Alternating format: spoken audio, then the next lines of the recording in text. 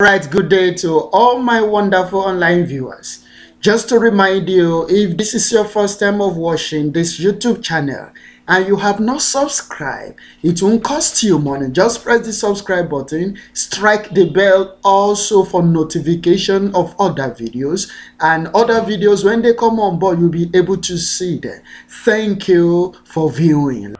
Look at this question here.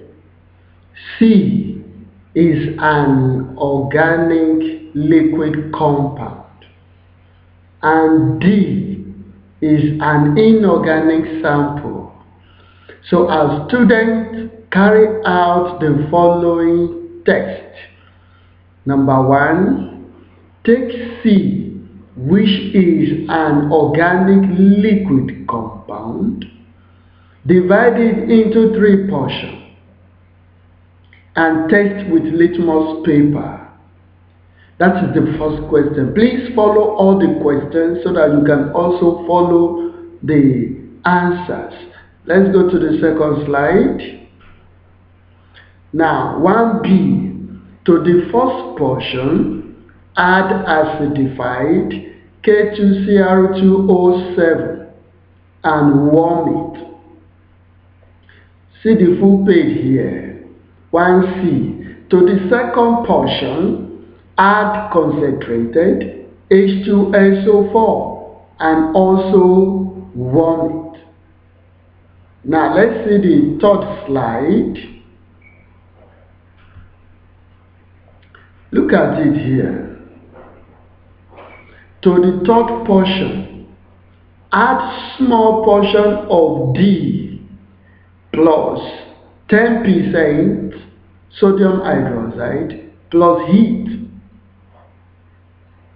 Now the second part, that is D sample D.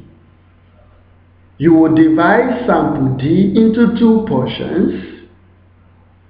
Put the first sample in a test tube and heat it strongly. Now put the second portion of sample D in a test tube, add H2SO4, heat it. The mixture of sample D and H2SO4 and heat, add dilute HNO3 followed by AgNO3 and finally add ammonia solution to it. Now this is about 4 or 5 step questions. Let's look at the solution. Now, when you take your test, your observation and your inference, view it this way. C plus litmus paper, no change in color or no color change. The inference will be the compound has no effect on litmus. 1B.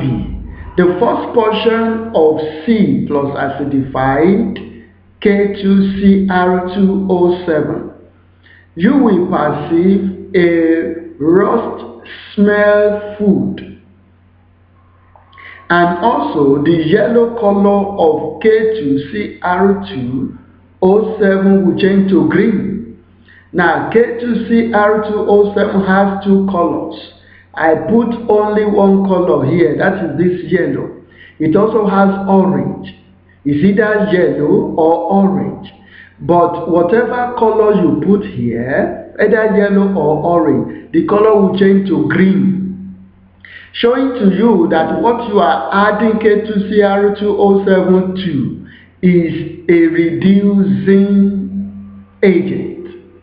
So that's why I say C is a reducing agent. Now the inference will be an arcanone because K2Cr2O7 is an oxidizing agent. An arcanone is produced, which is formed from a secondary arcanol.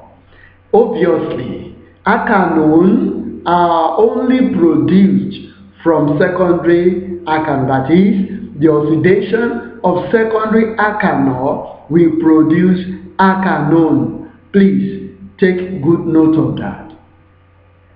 Now, second portion of C plus H2SO4, you will perceive a petroleum-like smell. That is, an alkene is produced from alkanol. That is the inference.